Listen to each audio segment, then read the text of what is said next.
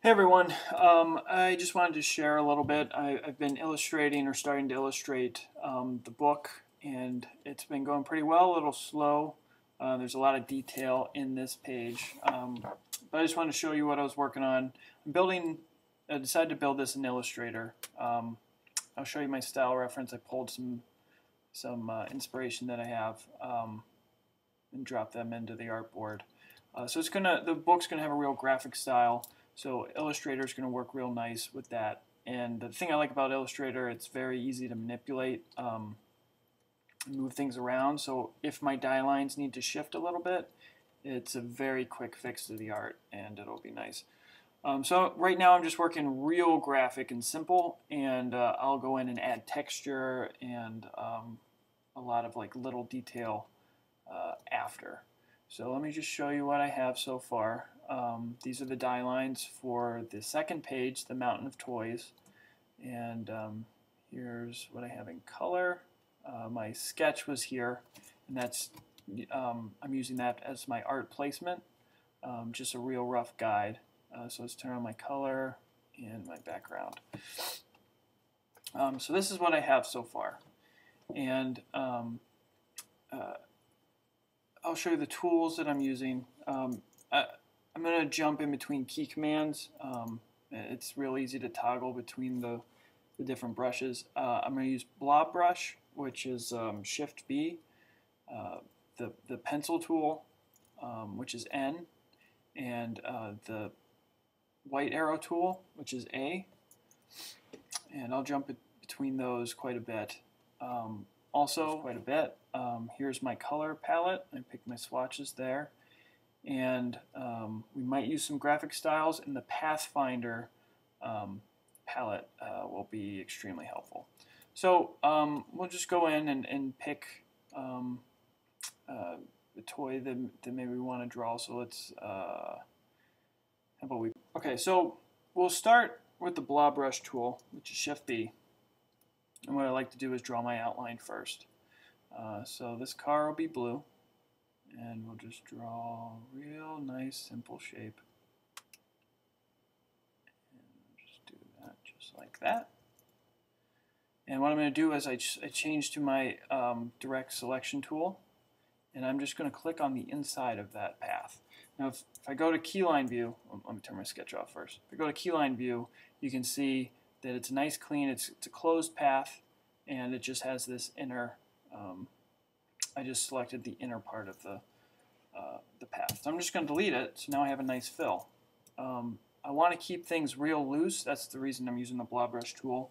I use a Wacom tablet, so I'm just drawing it on there, so it's not going to be a nice, clean path. We're going to get a lot of jitter, which is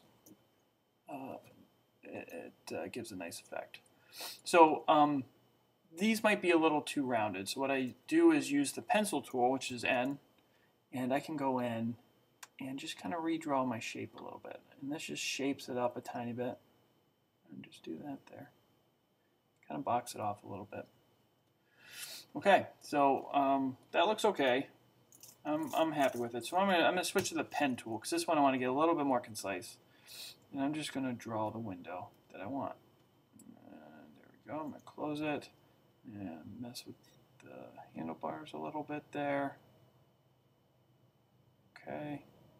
Yep, that looks like a good window. I like it. So now I'm going to use that to punch this out from the Pathfinder. So I'm going to select both using Shift. I'm going to select both paths, and I'm just going to punch it using that button there. So I have one window. Now maybe I want another one. And do a smaller window in the back. And we'll just, same thing, we'll punch that out. And I'm kind of happy with it, but this should drop down a little lower. So what I'm going to do is go into direct select or isolation mode, double click. Now I can grab this and just kind of drop it down.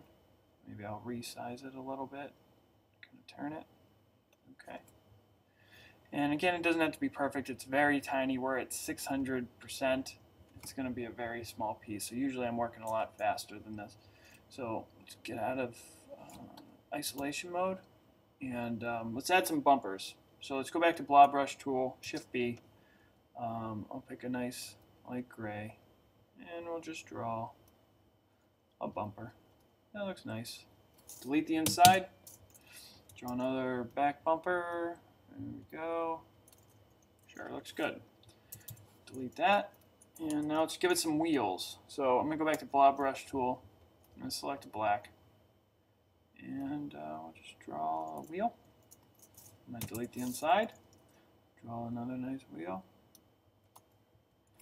Happy little trees. There we go. And let's give it some hubcaps.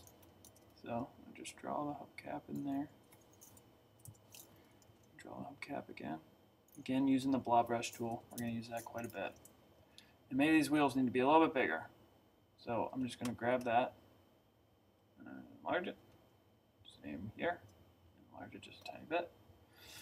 Alright, this is a little wonky, so again I'm going to go back to my pencil tool and kind of fix this. I like it, but I might give this, give the door a little bit of shape. So I'm just going to draw a line here. Now I've already made these graphic styles. I'm using this rough brush, and a graphic style, you basically take your appearance of whatever you draw and you can drop it in the graphic style and it will remember it.